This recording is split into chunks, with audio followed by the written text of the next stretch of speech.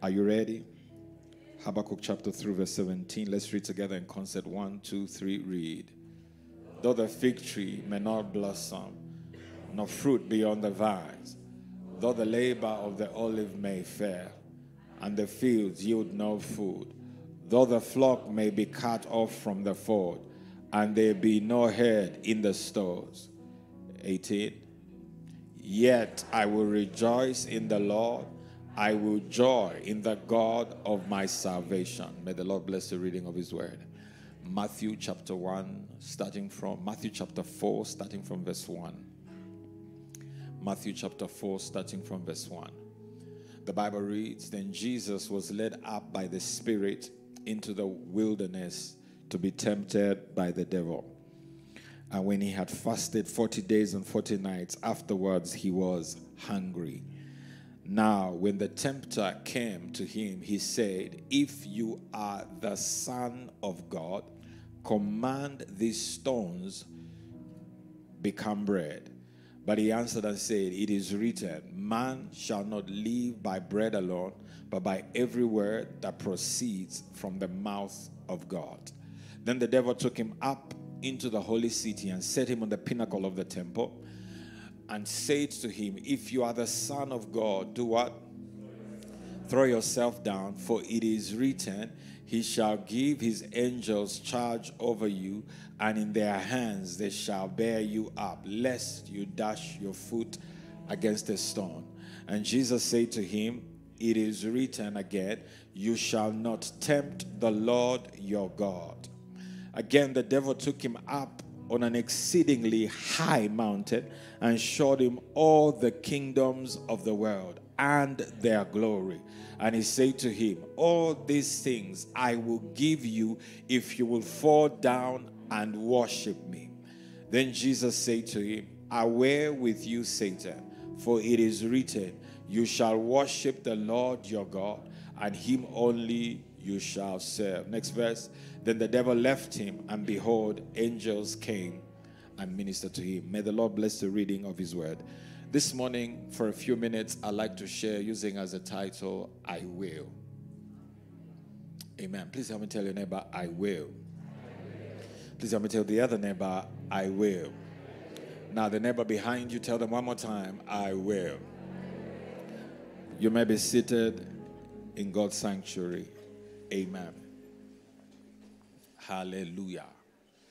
God is indeed good, and God is doing great things for you and through you. Amen. I will. I will. I will. I will. Amen. Matthew chapter 4 verse 1 says, Then Jesus was led up by the Spirit of God into the wilderness to be what? There are, I believe, some versions that say he was actually driven into the wilderness to be tempted by the devil. Language being used almost as if it was not necessarily Jesus' preference, but that the Spirit of God drove him into the wilderness to be tempted by the devil. Amen. Jesus was led by the Spirit into the wilderness to be tempted by the devil. Amen. In this life, beloved, you have to watch what it is that is driving you more than what it is that you are driving. You have to watch what it is that is motivating you, pushing you, pulling you to act in a particular way versus what it is that people see you do. Because it is easy for you and I to perform without people decoding or understanding what is driving that performance. Amen. And so the question is not what it is that we are doing. The question is what is making us do what it is that we are doing. Amen. And here the Bible tells us that the reason Jesus is heading into the wilderness is not because Jesus is trying to make a name for himself. That the reason Jesus is going into the wilderness is not because Jesus wants to prove that he's more powerful or more superior and that he can do this and do that. The Bible tells us that clearly it is because the Spirit of God is driving him in that direction. I don't know about you and I, beloved, because many times we do many things, and the question is what it is that is driving you to do what it is that you are doing. You will be amazed how many people are doing what they are doing if you discovered their real motivation for what it is that they are doing. Help me ask your neighbor, why are you doing what you're doing? Please help me ask the other neighbor, why are you doing what you're doing? So that the problem is not what you are doing, the problem is why. Amen. So many people can do the same thing, literally, copy, similar, that when you look at them, it looks the same. And it'll be easy that because you've seen probably two groups of people do the same thing, it'll be easy for you to think that they're motivated by the same thing. But chances are that just because they're doing the same thing, they are not necessarily motivated by the same thing. There are people who will come to church and they'll dive deep into worship, lift up their hands. And some people do it because God has been good to them. God has done great things for them. And when they think of all that God has brought them through, they worship him like that. But there are some people that do it because someone in the audience needs to see them. Bad idea. Now, being humans, we are not privileged to see what it is that is driving them, and we can mistake their actions, we can mistake their theatrics to mean it is a level of spirituality. Help me ask your neighbor one more time. What's driving you? Bible tells us that Jesus was led by the Spirit into the wilderness. There are people who follow other people because by association they might be famous. There are people who come to church because there's potential for a hookup and business. There are people who come to church because they've seen that they're some single this and single that, and maybe the motivation and dream to get married in 12 months looks more possible by coming to church. Please ask your neighbor one more time, what's driving you? Beloved, you and I must come to the place where our motivation is God. Our motivation is that God is the one driving us, moving us in the direction we are going. While I'm on this, please allow me to take a few minutes and say, you don't choose the church you go to. God chooses the church for you. You don't choose who your pastor is. God chooses your pastor for you. Even if you don't say amen, I need to tell you the truth. You see, the problem is that when you make certain choices based on your preference, the day you are offended, you will leave. Yes. The day you feel like he's not meeting the way you live. But when it is God that makes the decision for you to go into the wilderness, when it is painful, you stay. Because that's the place that God has said to you, you must stay. Are you here? When you follow certain men, you follow them not because, they are trending on social media. You follow them because God has said so. So that no matter what happens in that season of following, of learning, of being mentored, should something happen, you're still going to follow, because it is not for popularity that you've gone or for fame. You've gone there because God gave you direction. And in the place where you hear God tell you to go, you stay no matter what happens. Whether things look like they're going your way, you stay. Whether things look like they're not going your way, you stay. You stay because you know who it is that drove you, that led you, that positioned you to go in that direction. Please help me ask your neighbor one more time. Why are you doing what you are doing? And you will be disappointed. And it is at that place where we will have to know, why are you doing what you are doing? If you're doing this so that you can also become popular, may the Lord help you. if you're joining groups, participating so that someone can see you on social media, it is amazing how our exes will motivate. I shouldn't be going there. I should just preach. I'm sorry. Forgive me. It's been 15 years. Shalalabaya. But just because you know that they'll be on social media somewhere, somehow, you are motivated to do all kinds of crazy things. May God deliver you. May God deliver us. It is time for you to live the life God has called you, not the life that you want to impress your ex. Amen. What is it that is driving you? The Bible says Jesus was led by the Spirit into the wilderness to be tempted. It is interesting, beloved, that was going, number one, into the wilderness. Number two, to be tempted. This is not a direction anyone wants to go. But if God wants you to go there, you go. Amen. The Bible says that when he went into the wilderness, the devil came to him. Next verse, please. The tempter came to him and he said to him, if you are the Son of God, command. You people, do you know Nakonde rise? Because while you are at the gate,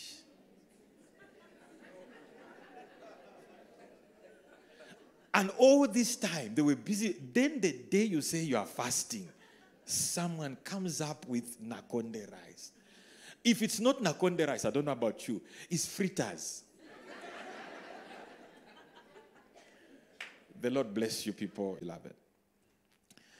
The Bible tells us of the three temptations of Jesus, and the first one being the temptation of turning stones to bread. Life happened to Jesus in such a way that he was tempted to do something that would satisfy his flesh. After all, he was hungry. Notice with me, beloved, that in this temptation, it was appealing to his flesh, to what he desired. After all, he needs to satisfy himself. In this life, there will be times and places where your flesh will be tested. The question is, what is driving you? What is motivating you? What is moving you? And it is the test of finding out why you do what you do. Amen. And the Bible says, Jesus answered and said, man shall not live by bread alone, but by every word that does what?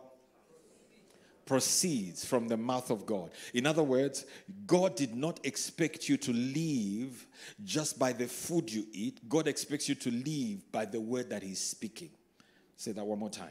God is not expecting you to live just by meat and shima. God is expecting you to live not by what he said, but by what he is saying. The Bible says you will live by every word that proceeds, continuous, present. Meaning every time God is speaking. That's why it is foolishness to debunk church, because church is the place that God has instituted for the preceding word of God.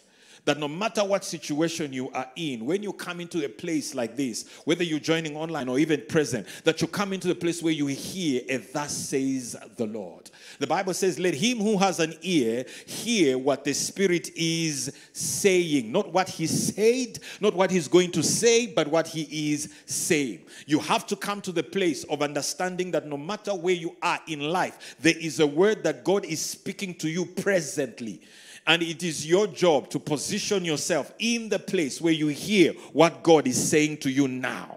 Yes, you made a loss last week. What is God saying to you now? Yes, he's acting funny, like, things are happening. What is God saying to you now?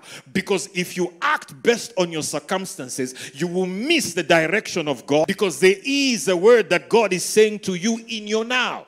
And if you act based on your stimulus, if you act based on what it is that is happening in your environment, you will react and not respond. You might miss destiny because you will make decisions to impress the crowd and not to impress the king.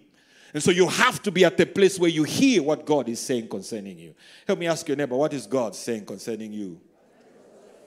For man shall not live by bread alone, but by every word that proceeds from the mouth of God.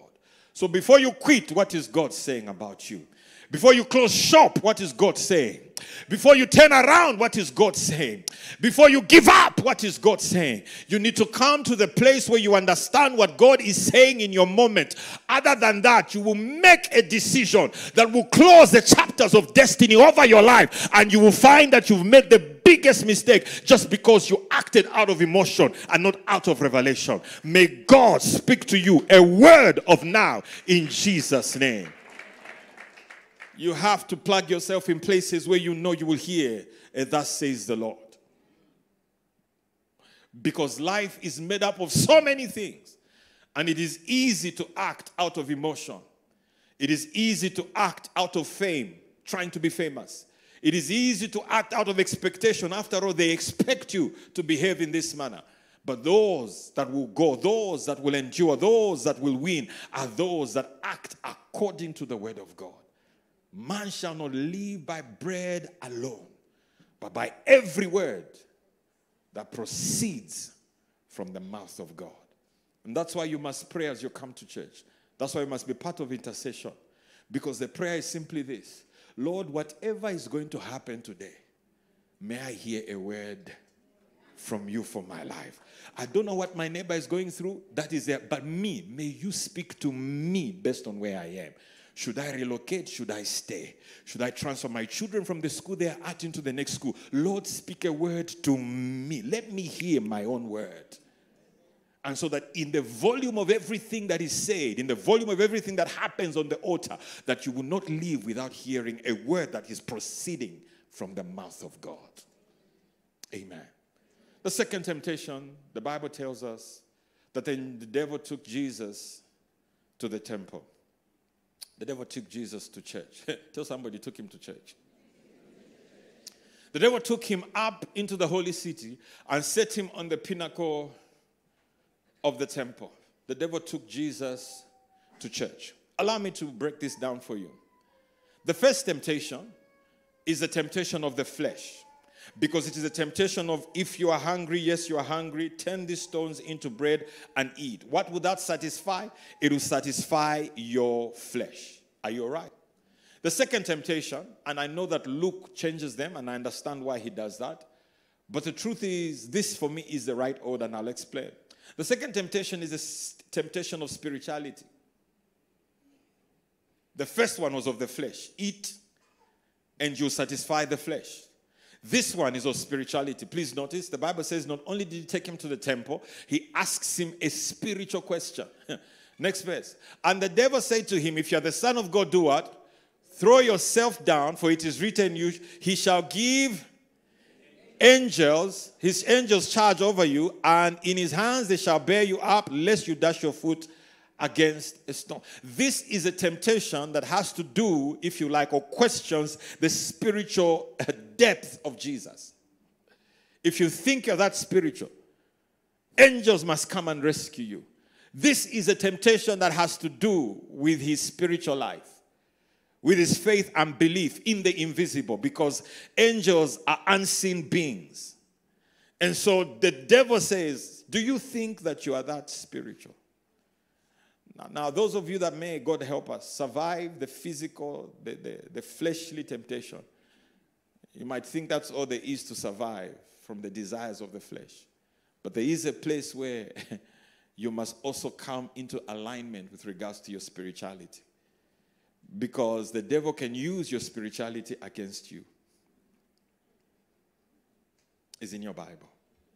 Amen. It says, if you're the Son of God, throw yourself down. Angels will sort this problem out. You know, this is a sin that people sin with the answer in the spirit. God will forgive me. Amen. It is a spiritual temptation. It is a temptation that has to do with whether you see yourself as someone who's strong spiritually or not. He says, if you do this, angels will come to your rescue. Amen. And it's a temptation that happens, according to the Bible, in church because the devil took Jesus to the temple and brought out spiritual and even quoted scriptures. Amen. And Jesus answered, look at the next line. It is written, you shall what? Not tempt the Lord your God. The final temptation, you've caught it. Because we've dealt with the flesh. We've dealt with the spirit. Now the final temptation is the temptation of the soul. And the devil took him up on an exceedingly what? High mountain. Now, if the Bible had said the devil took him on a mountain, my imagination would have already gone there. But the Bible says, number one, it was exceedingly high. So it was not just a high mountain. It was exceedingly high mountain. I've been to that mountain, and trust me, it is high. Amen. It is a very high mountain. I've been physically to the Mount of Temptation in Israel. It is, yeah. I mean, people go on top using cargo jumping, and it takes you because climbing is high. Are you all right? The Bible says the devil took him to an exceedingly high mountain and showed him what? All the what? All the kingdoms of the world and their glory. I already preached on this before, so you know now. When the Bible says the devil showed him the kingdoms and their glory, it's not speaking the kingdom of King Nebuchadnezzar. It's talking about the kingdoms, the ones that, if you like, are shaping and determining the direction of life and society. And so the kingdoms here for you would mean media. Here they would mean, entertainment, the entertainment kingdom. Here it would mean the political kingdom. And showed him all the kingdoms and their glory, the things that influence life and society and shapes the minds of people in terms of the direction in which we go. And he showed him that and he said, I will give you the power to be on the pinnacle, to be the captain, to be the top dog, the alpha of all these kingdoms if you'll only,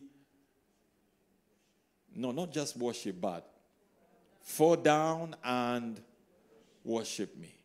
Are you with me? And the Bible declares Jesus answered, away with you, Satan, for it is written, you shall worship the Lord your God, and him only you shall serve.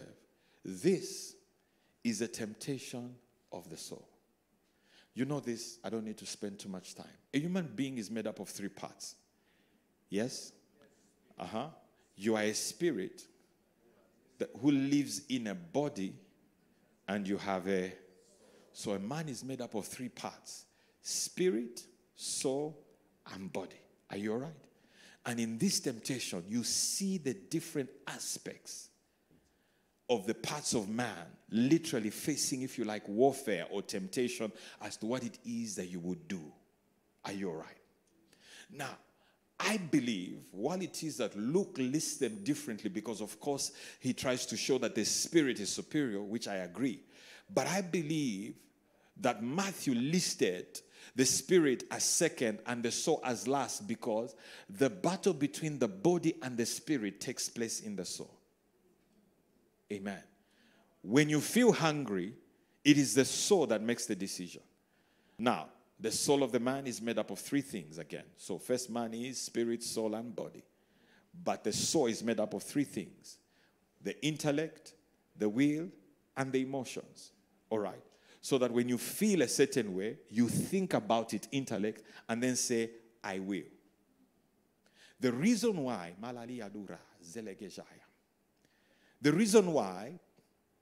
the devil was able to rebel against God is because, as you know, Lucifer was in charge of worship. Now, worship is meaningless if it is robotic. Let me say it in this way. God did not create you as a robot. Because to create you as a robot is that you would do the things that you desire to do. Are you all right? No, if he made you as a robot, then you would do the things that he desires for you to do. Are you all right? And so there were 3, or at least there are 3 known angels, categories of angels. There's Michael, who is warfare. Gabriel, who delivers the word, is a messenger. And there was Lucifer, who was the one who was delivering worship. Are you all right? It is okay for the other two angels, if you like, to be robotic because their jobs involve obeying orders from God.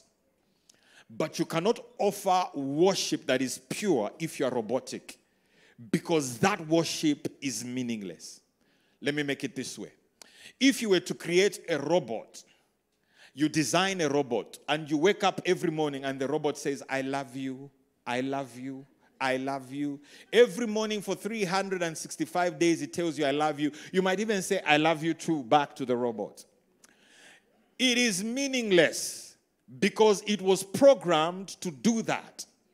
But if you create a robot and give the robot free will, either to love you or even to hate you, and then out of the passage of time, the robot turns around and says, you know what? I love you. That I love you is meaningful, is valuable, because there was a choice not to love, but now has chosen to love.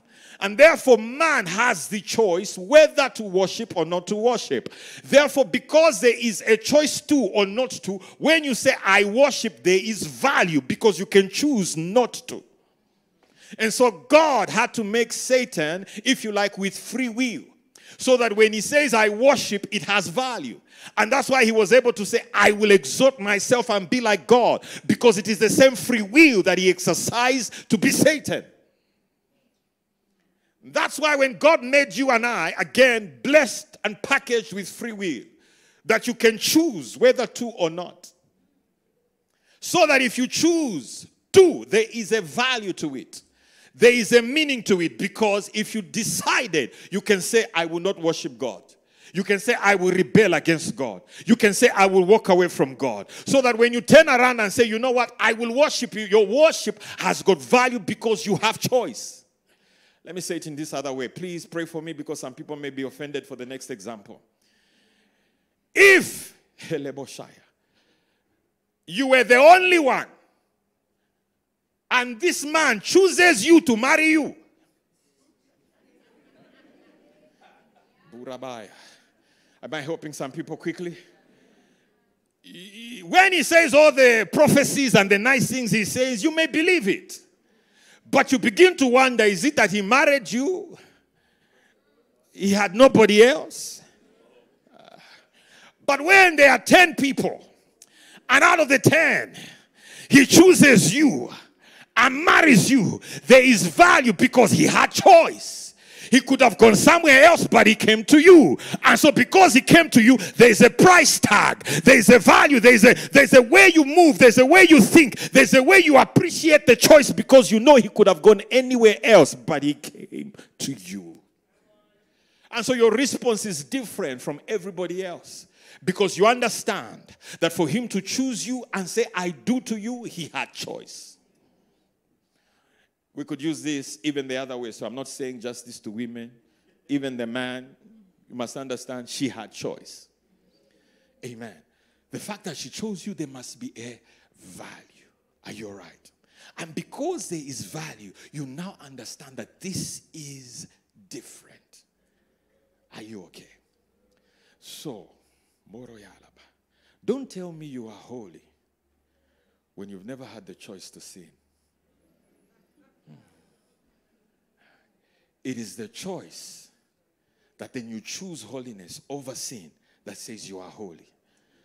Don't tell me you are not a thief. You've never been given an opportunity to steal. It is the opportunity that says you are not a... Can I come into your inbox? Okay, let me stop, because some people might leave church. And so we call people fornicator, adulterer, that one. You just never...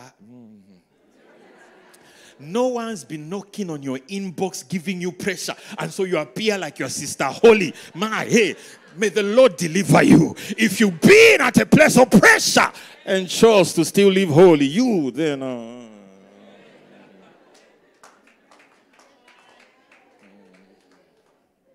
Forgive me. Let's come back. Amen. And so the point is this, beloved, that it is choices that reveal motivation. Amen. That who you really are is revealed under pressure. So that sometimes it is those fires of life that not only reveal to others and to God, but also to us what really is driving us. Are you praying and fasting because God is the motivation, or because there's some people that you want to impress that you're a spiritual giant? And when we come to praise and worship, it is the ultimate test of will. Because of all the things that can receive your praise, God receives the praise. There are some people who are here because in their mentality, they arrived because they are that good. They are the bomb.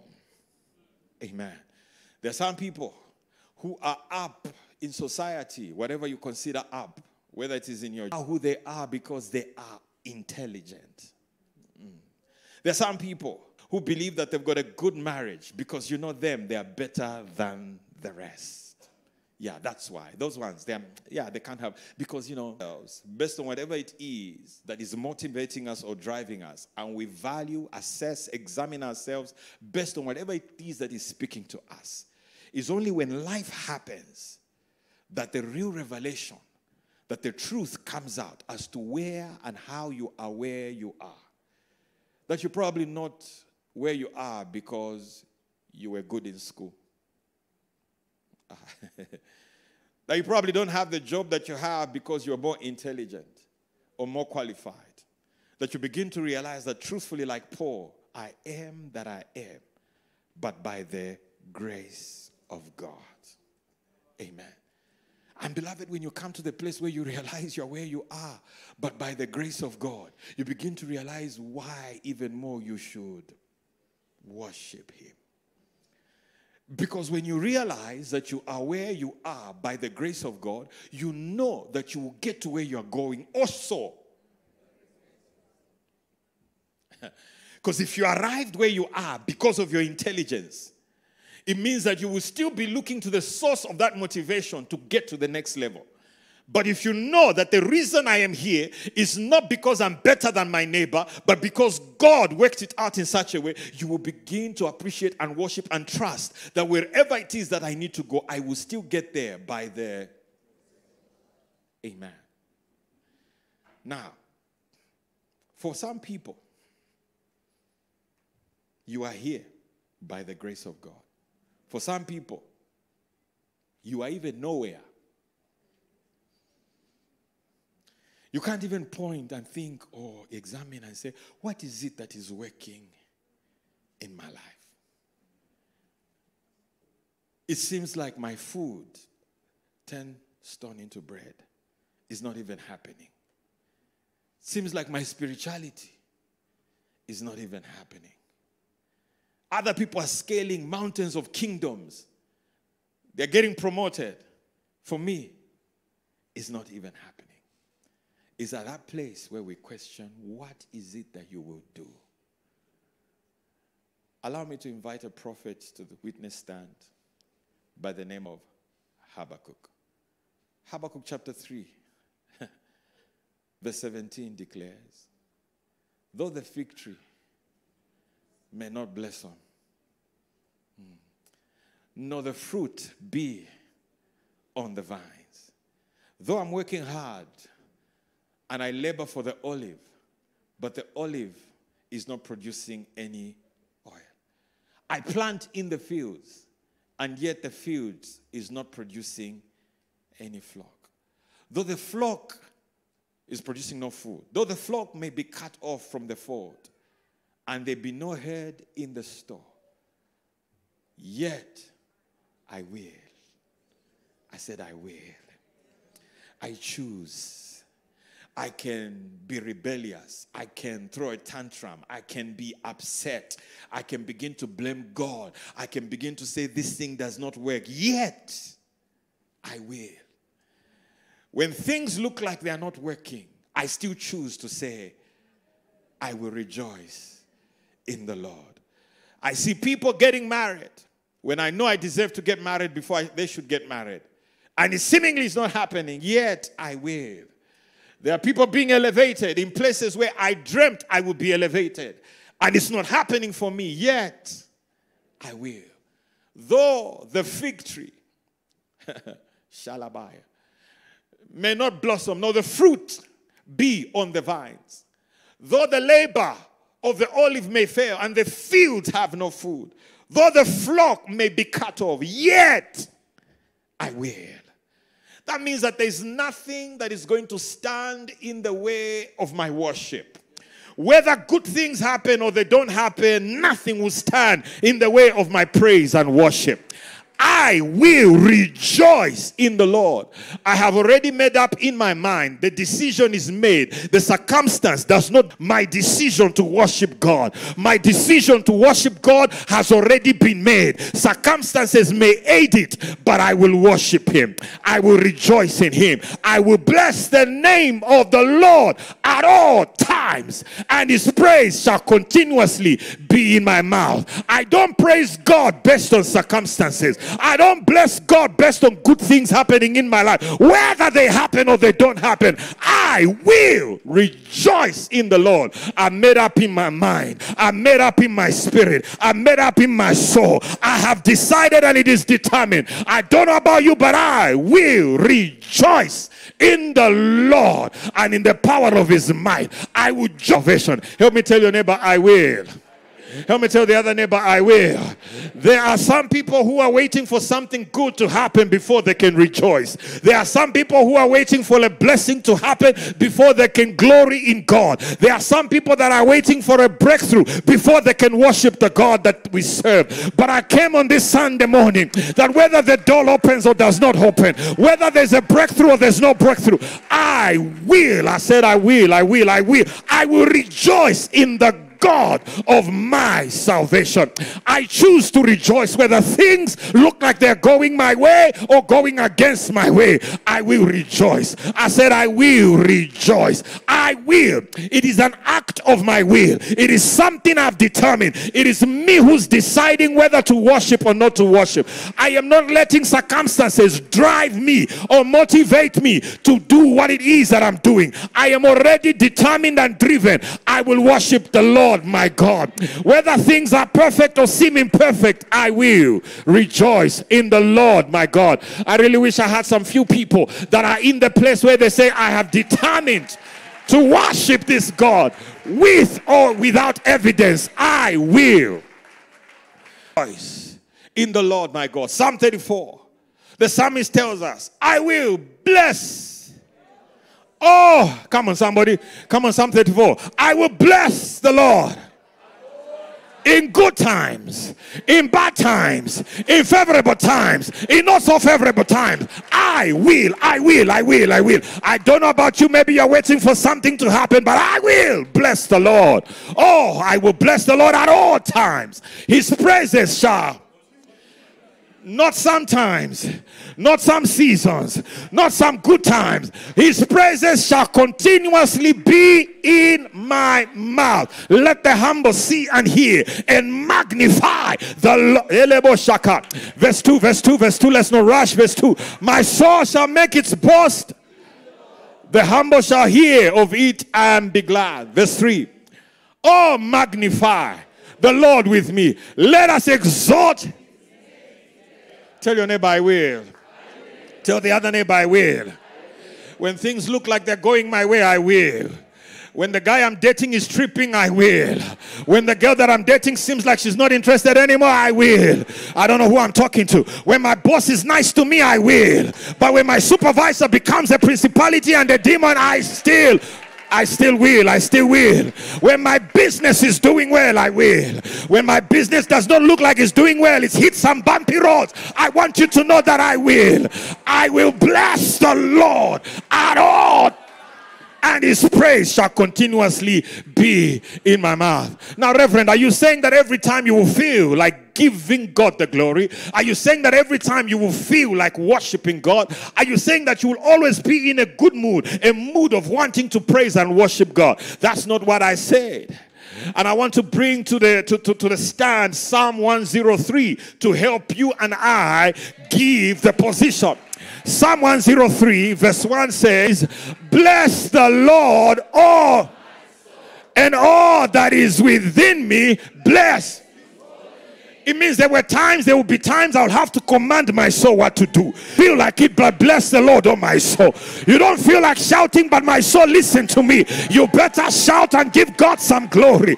Bless the Lord, oh my soul, and all that is within me, bless his holy name. I don't feel like it, but soul, listen to me. This is not about feelings. Whether you feel like it or not, bless the Lord, oh my soul, and all that is within me. And if you need some motivation, if you need some encouragement, if you need something that will help you feel good, verse 2 will help you. Bless the Lord, verse 2. Oh, bless the Lord, oh my soul, and do what? Tell somebody, don't forget his benefits. Wrong neighbor, try the other one. Tell them, don't forget his benefits. Verse 3 says, he forgives all. He's the one who heals all my. Paraphrase, listen to me. He's the same God that brought you out of that mess. You better not forget it. He's the same God that delivered you. You better not forget it. He's the same God that fixed you up when you were messed up. You better not forget it. Bless the Lord, oh my soul, and all that is within me. Bless his holy name, and forget not his benefits. Benefit number 1, he forgives all of my sins. Every place you have messed up, every place I have messed up, he was still willing to forgive me. He is the God that heals me from all of my diseases, spiritual ones, including the emotional ones. He is the God that heals me from every disease. And how can I not bless him? How can I not lift him? Let's finish this thing. It says he redeems your life from destruction and crowns you with and tender mercies. Verse 5, who satisfies with good things, so that your youth is renewed. Like, tell somebody, that's my God. Tell the other person, that's my God. And that's why I bless him the way I bless him.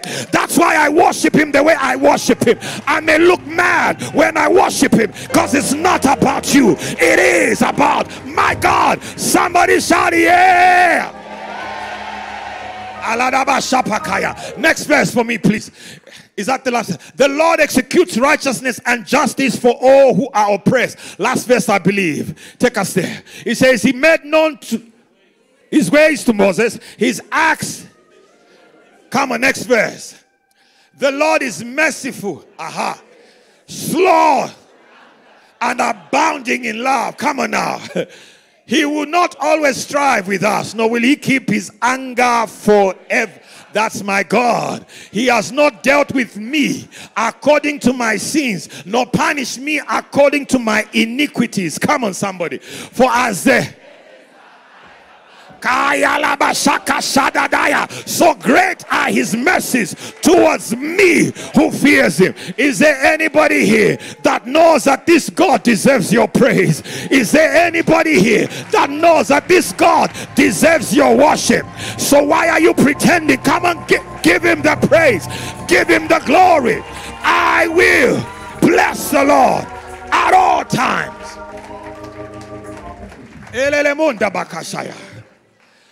In the face of whatever the enemy is doing against you, on this Sunday morning, we bless the Lord. In spite of everything that you are in, we bless the Lord. In spite of whatever is not happening, we bless the Lord. In spite of whatever is happening, if the enemy thought he would shut you up, stop your praise, mute your worship, come on this Sunday morning, in spite of everything you have to deal with, you still choose to bless the Lord, to bless the Lord, to bless the Lord. Whether I have a job, I will. Whether I don't have a job, I will. Whatever the enemy throws at me does not change my will to worship him. I will. Let me tell your neighbor one more time, I will. Wrong neighbor, try the other neighbor, tell them I will. Now please say it this way. I don't know about you, but I will. I don't know about you, but I will bless the Lord. I don't know about you, but I will worship the Lord. I don't know about your family, but I said I will. I will. If nobody else is willing to give him the praise, I came to make an announcement. I will. If nobody else is coming to the worship party, I am coming to the worship party. I will. I will. I will. I choose by my will, whether motivated or not motivated. I choose. I say, I will. In the midst of this hostile situation, I will. In the midst of the fight for my life, I will. In the midst of writing exams that seemingly are not going my way, I will. I will. I will. I will. I'm going to ask you to stand on your feet and make a deliberate decision.